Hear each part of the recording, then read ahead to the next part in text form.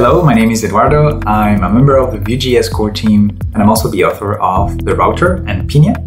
And today I want to show you patterns that I really like, that I think are elegant when using Pinia, and they will help you write more maintainable stores or refactor features or even make things you might think were not possible to do before.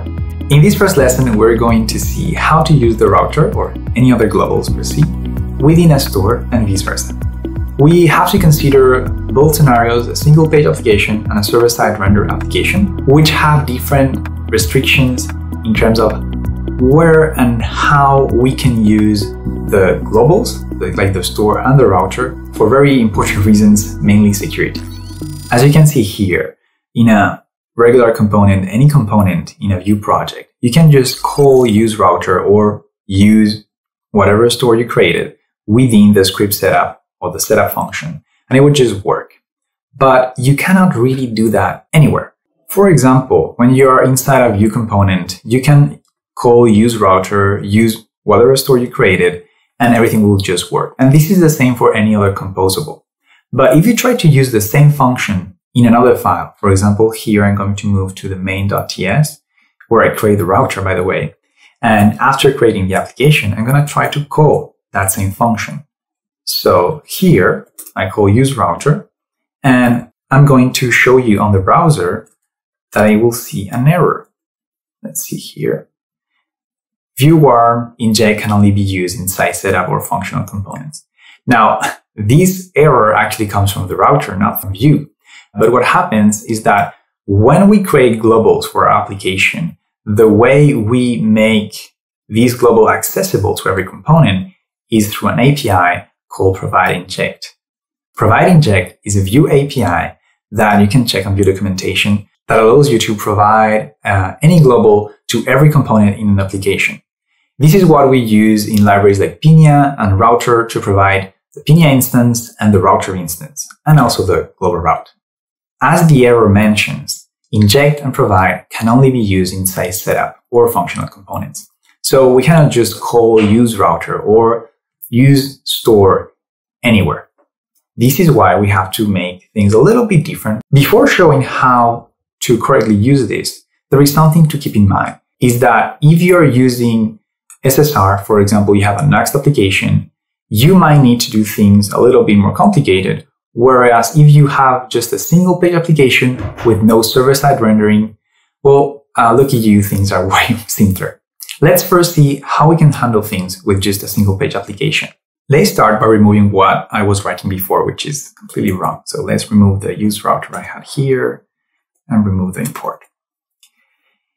As you can see here, we create a router instance as well as a Pinia instance. We can, of course, export these, whereas it's in the main file or in another auxiliary file, that doesn't matter. But when we export them, we are sure that we only have one router per application, and we always have only one router in our JavaScript context. So we can just import that anywhere we want. For example, here I have some authentication store, and I can just import the router naturally, and it will work.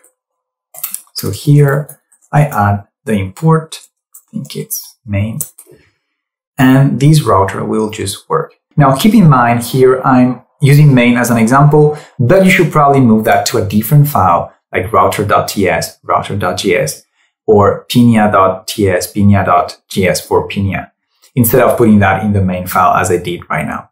So once you have the router imported, you can just use it the same way you would use it inside a component. Say router.push, router.replace, anything you want. There is really nothing more you need to do. Things will just work because you are in a single page application. Now let's talk about a server-side render application, which is a little bit more complicated. I'm going to remove these things I added, and I'm actually going to create the extra file just to show how to do that.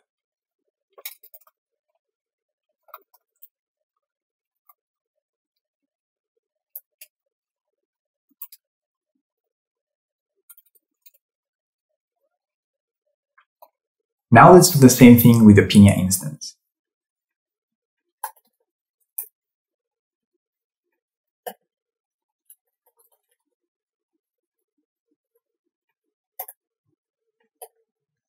All right, we're all set up. As you can see, we went from having everything in the main.ts file into having multiple files, one for the router and one from Pinia. And this is going to be essential in order to use them both together. Let's say we want to redirect the user when they log out into the home page, a login page, or something else. So we want to use the router within our authentication store, within some of the actions, to redirect the user to, let's say, the login page once they log out. So here, I would like to be able to call router.push and then login.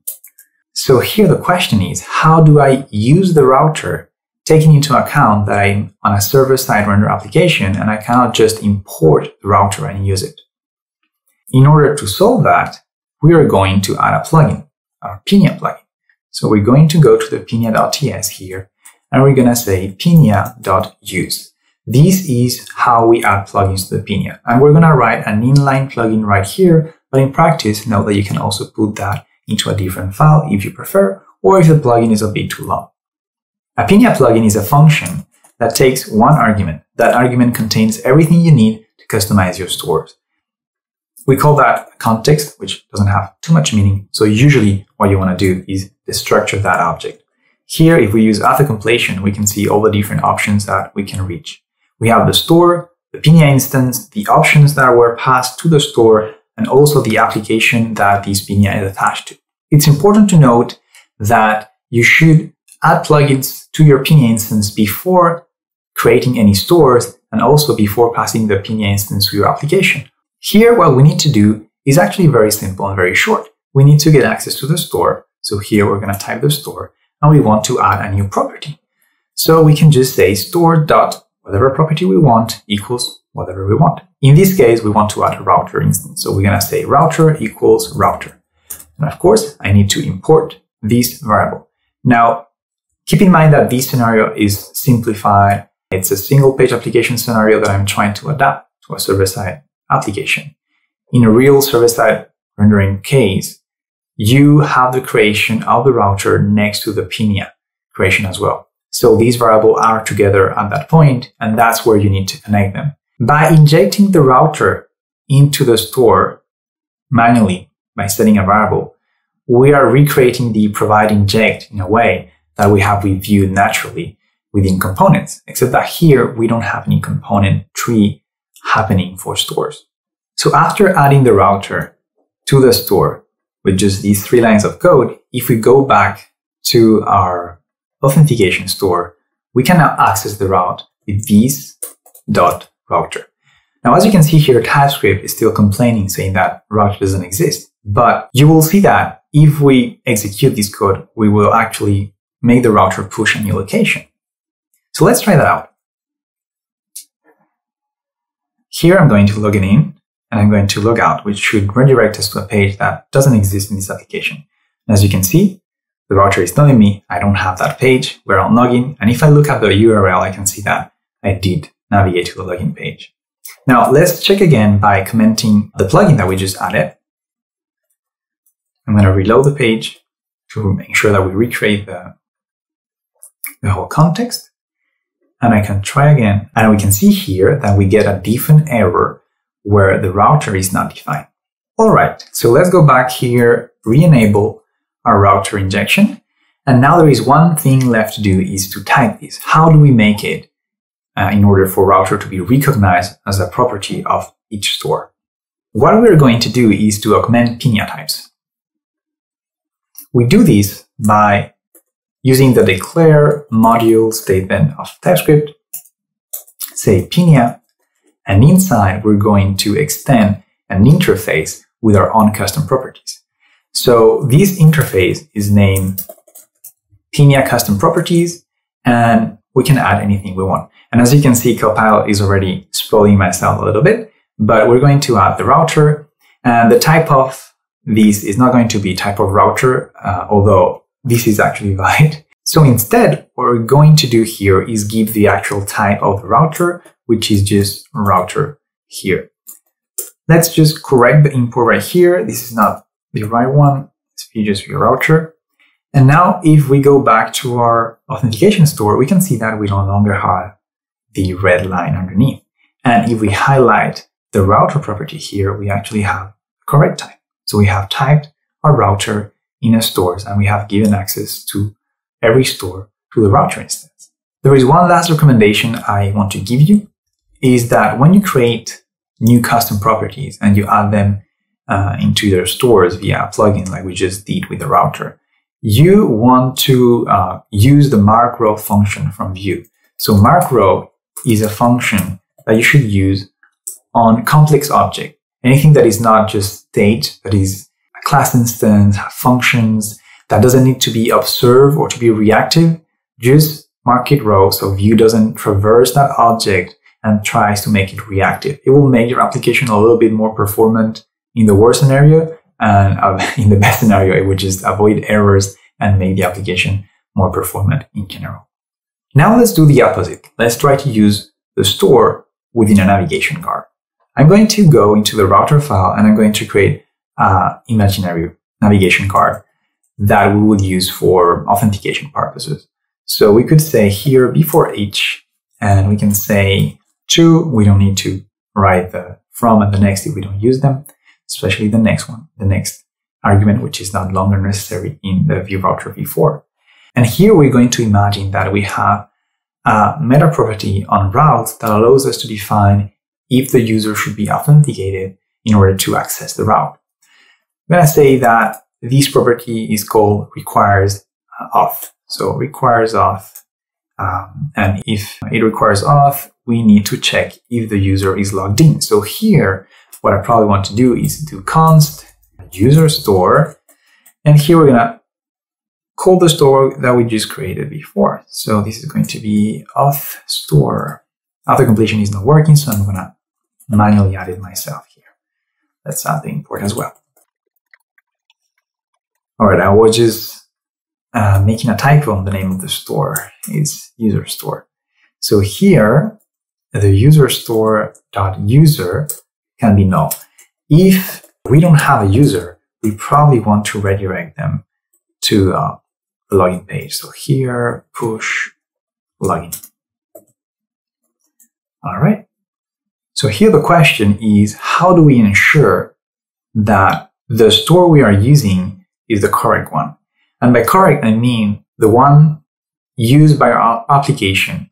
And this is very important. Why? When you're doing server-side rendering, you might have multiple requests at the same time.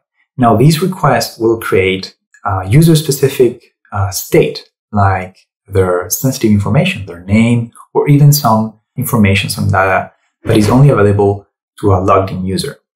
If you don't ensure that we're using the correct Pinia instance, so the Pinia instance that is associated with the current app, the current router, we might end up using by accident. And this is not a deterministic thing because it depends on how the node process might pause in between a request.